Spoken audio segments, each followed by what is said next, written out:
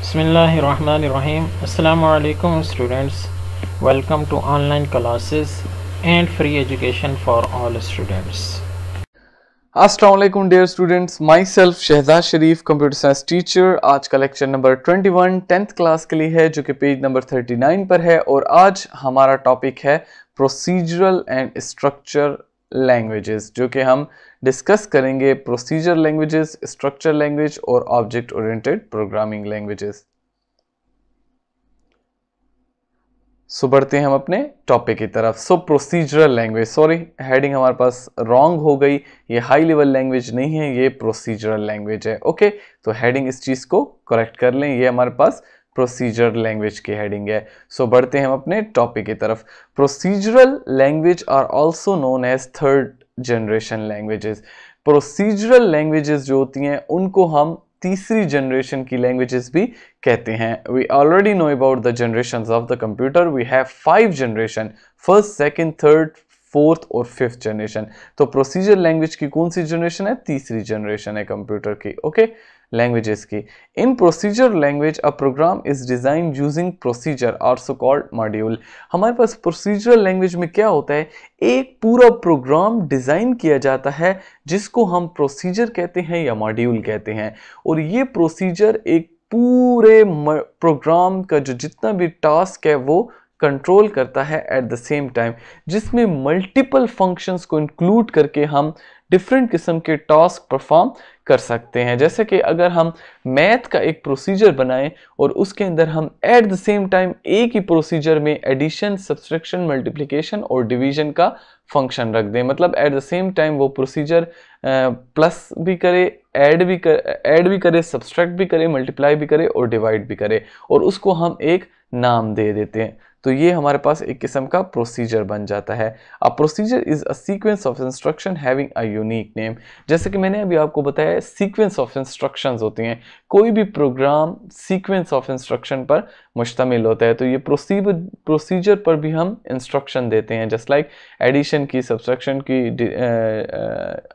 Multiply, divide, ये सारी instruction लिखते हैं। और हर प्रोसीजर का एक अपना अलग नाम होता है और उसी नाम के जरिए उसको कंप्यूटर में कॉल करके कोई भी टास्क को परफॉर्म किया जा सकता है।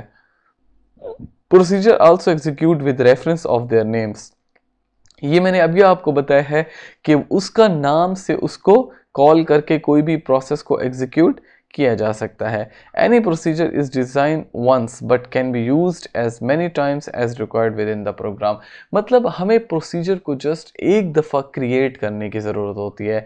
अगर वो एक दफ़ा बन गया तो उसको हम उसी प्रोग्राम में या किसी और प्रोग्राम्स में अगेन एंड अगेन रीयूज़ कर सकते हैं। मतलब जहाँ भी इस्तेमाल होना हो, हम जब उसका नाम लिख लें, उसको कॉल कर लें, तो वो जो भी फंक्शन होगा वो ऑटोमेटिकली परफॉर्म कर लेगा। तो ये था प्रोसीजर से रिलेटेड। नेक्स्ट है structure language. A programming language where the program is broken down into blocks or procedure। एक प्रोग्रामिंग लैंग्वेज जिसमें प्रोग्राम को तोड़ दिया जाए डिफरेंट ब्लॉक्स में या प्रोसीजर में, thus allowing a top down approach, जो हमारे पास टॉप डाउन अप्रोच को फॉलो करे, is called structure language. Means as it's name showing structure, मतलब एक पूरा स्ट्रक्चर होता है जिसमें एक प्रोग्राम को डिफरेंट हिस्सों में तकसीम कर दिया जाता है। ओके, सो लास्ट है object oriented programming language. In object-oriented programming language, the program is developed by using a set of objects। मतलब as its name showing object-oriented, मतलब ये एक ऐसी लैंग्वेज है जिसमें हमारे पास प्रोग्राम लिखा जाता है, और वो प्रोग्राम कैसे लिखा जाता है? ऑब्जेक्ट्स को इस्तेमाल करते हुए, इन ऑब्जेक्ट्स को। मतलब ये जो ऑब्जेक्ट को हम ऊप भी बोलते हैं, ऑब्जेक्ट ओरिएंटेड प्रोग्रामिंग को, ये जो ऊप लैंग्वेज है, ऊप लैंग्वेज विदाउट ऑब्जेक्ट्स काम कर ही नहीं सकती। तो इसके लिए जो भी हम फंक्शन बनाते हैं, उस फंक्शन का ऑब्जेक्ट बनाना, ऑब्जेक्ट फाइल बनाना लाजिम होता है। An object is component of a programme. Object एक ऐसा हिस्सा है प्रोग्राम का that has a set of modules and data structure, जिसमें डिफरेंट किस्म के मॉड्यूल्स और डेटा स्ट्रक्चर मौजूद होते हैं। मतलब इसके अंदर ऑलरेडी प्रोग्रामिंग लिखी जाती है।